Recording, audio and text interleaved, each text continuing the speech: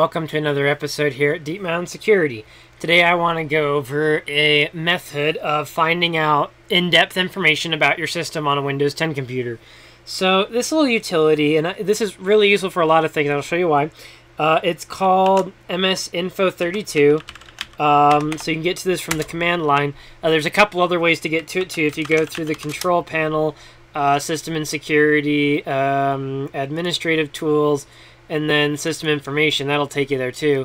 But anyways, I found it fastest to go through the run box. And what this is going to do is when you're troubleshooting and looking for specific issues for your hardware, software, whatever it be, you kind of want to know a little bit more about it, and you know, you're going to need certain pieces of information like specific build number, specific model, and software versions, and you know, in-depth information that can sometimes be hard to get from just looking at your application and going, what do I have here? I don't really know, you know. So this is going to give you some in-depth information about your system, maybe not Firefox per se, but you know, you're going to get a lot of stuff here. So we can see by just by pulling it up, we've already got quite a bit of information here.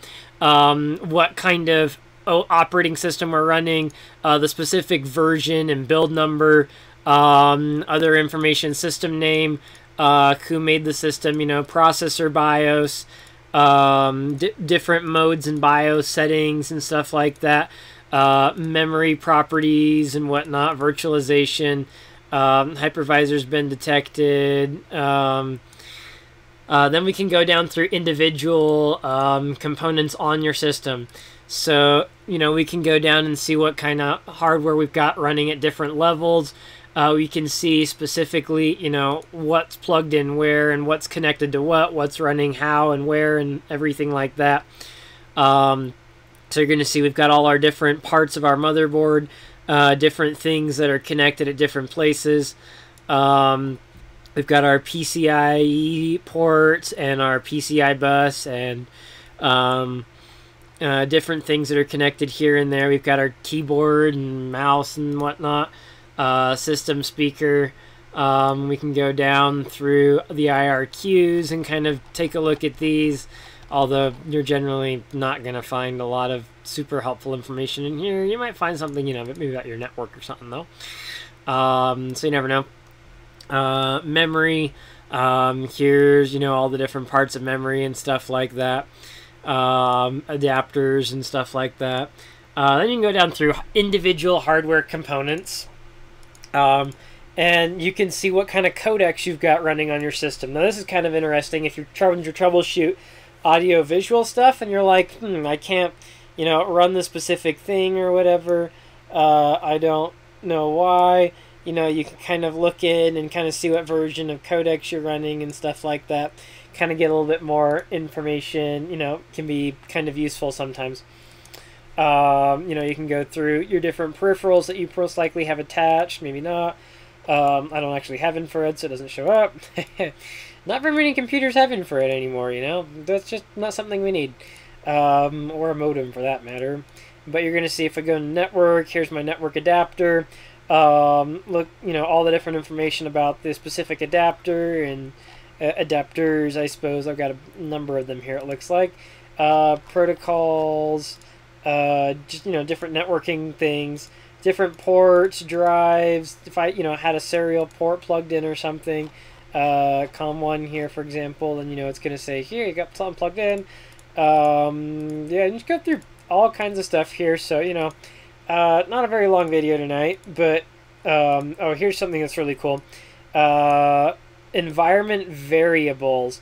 So these are going to include things like path, you know, if something's added to path and who gets it. Different kinds of things that you can run from path without needing to type an extension. I believe that's what that's for. Don't quote me on it though. Processor specific information, where temporary files are stored, etc. And there's our, you know, command terminal thing. If we had print jobs running, you'd see them here. Here's all my current system drivers that are loaded, I believe, and running. and how they're started and whether or not they're started. Okay, so it looks like most of them aren't running, but anyways, any network connections I might have, running tasks. So this is going to be similar to what you see in Task Manager, except you've kind of got like working sets now and some other different things that you don't get in Task Manager, priority and whatnot. Any modules I might have loaded. Well, it's taking quite a while to load. Services that are either, you know, in their states. Groups of programs, you know. So, you know, a bunch of different things could be in the same group. Startup programs, here's things that are currently scheduled to start, you know, for starting up and stuff like that. It looks like some of these are actually running specific commands. You know, that's kind of interesting. You don't always, I don't know, I was able to see that specifically. OLE registration and then Windows error reporting. So yeah, just, you know, and some good stuff in here. Fault bucket. That's kind of funny actually. But anyways, so yeah, just an easy little application that's not that complex to use and fairly simple, and can really kind of help you find information about your system when you're trying to troubleshoot and you need in-depth details.